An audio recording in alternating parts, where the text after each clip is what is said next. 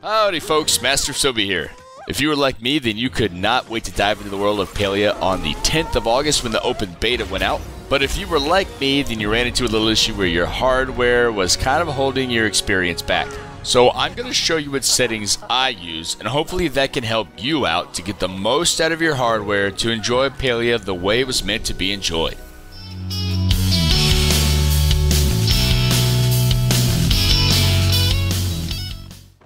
Alright, so let's take a look at the recommended spec and the minimum spec on Palia's support website. For recommended spec, we have Windows 10, Intel i5 7000 series, AMD Ryzen 3 3000 series, 8 gigs of RAM, GPU NVIDIA GTX 1060, or the AMD RX 580 with 4 gigs of VRAM. Now let's take a look at the minimum spec, and this is where it gets a little goofy in my opinion. They suggest Windows 10, Intel Core i5 4000 series, or an AMD FX 8350, 4 gigs of RAM. And here's the crazy one here, GeForce GTX 660, or Radeon R9 270. Those are some really low-end graphic cards. And that's what makes this crazy, is that I have a 1060 in my system, and this thing ran like an absolute potato when I started it up for the first time. And just to give you a bit more insight on that, I'm running an i7 7000 series, 32 gigs of RAM that's operating at 2400 megahertz, and the before mentioned GTX 1060. Alright, so taking all that into consideration, when I read the recommended minimum specs that they put up on their website, I was thinking that I should be able to run it somewhere around the high to medium settings, because that's what they recommend according to my setup, which basically matches the recommended spec. But as most of us know, these specs that are on these websites for recommended and minimum settings typically don't line up with what you actually experience in game. And if you look at this gameplay footage right here, you can see how it's stuttering. I think the frame rates honestly are probably around 15 to 30.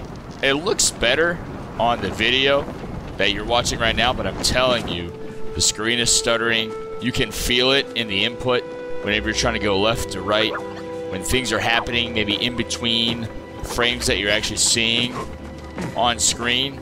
That's where the input gets thrown off. I could be running and then all of a sudden I stop running. Oh wow, it's like it happened right on cue. But yeah, it's playable. Don't get me wrong. By no means is this unplayable.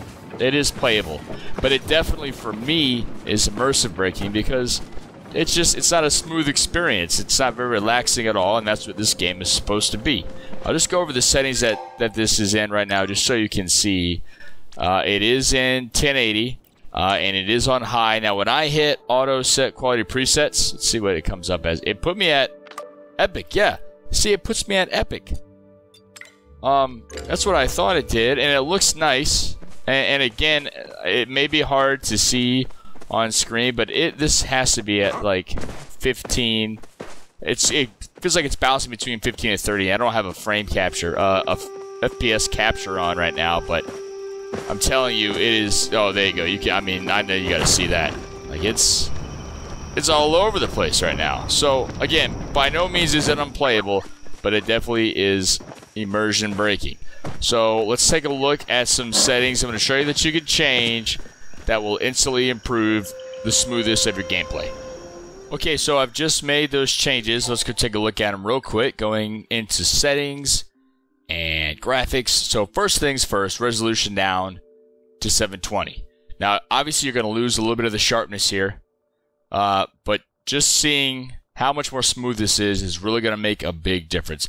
It almost even gives it more of like a painterly, kind of like whimsical feel to it. So it's almost, it almost fits with the theme of the game anyway. So I like it, in my opinion. I'm also getting kind of used to it. It does take some getting used to. I did pop the quality presets back down to high, and I left them alone. I didn't mess with anything. You can fine-tune some of these things. The view distance, shadows is definitely one that you could turn down. Foliage is going to help a lot, probably. They are things that definitely kind of take away from the game, but you just, I mean, if you're like I am, you just want that nice, smooth, at least 60 frames per second feeling. So that actually brings me to the second, or the third point I'm going to make here. Limit your frame rate to 60. unless you're doing something. I mean, if you're watching this video, you shouldn't be worried about anything over 60. If you have the potato-like computer that I have as well, definitely want to try to just stick at 60. Get your cap at 60. It'll keep it looking smooth. And let me just show you what I'm talking about here. So I got all those applied now. Look at this compared to the previous the 1080. I mean, it's just like fantastic. In my opinion, the hardware that they suggest is probably just for like bare minimum. I mean, I guess like that is what it is. Like, this is the bare minimum equipment you could have that will run the game. But I'm telling you, if you have those bare minimum settings, you're not going to be able to play this game with any kind of enjoyment. It's going to be an absolute mess for you. So if you do have something, some 1000 series graphic card from NVIDIA or the equivalent Radeon card, I suggest you make those changes that we just went over. I really feel like once you do it, even though I know you're losing the sharpness, but once you go down to 720, keep the presets around high or even medium. I'll just show you what medium looks like, by the way. Let me just, I'm sorry, I'm kind of all over the place, but let's check that out real quick. Let's see, yeah, boom, graphic, okay, and then medium. I'm going to show you, it doesn't look bad, right? You're not losing.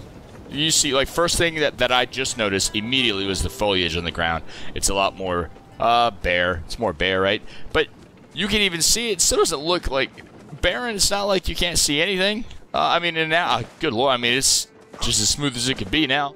So those changes right there are something that you can do that doesn't cost any money, doesn't require any additional hardware, any additional software, and you can improve the smoothness and the clarity of Palia immediately. So if you found this video helpful, please drop a like on the video. I really appreciate it. And let me know down in the comments what kind of settings you're running and what kind of performance you're getting out of your game. But thank you all very much for watching. I'll see you again next time. Bye-bye. Thank you all so much for watching, and if you enjoyed that video, please consider dropping a like and subscribing. Also, check out one of the other 2 videos down below.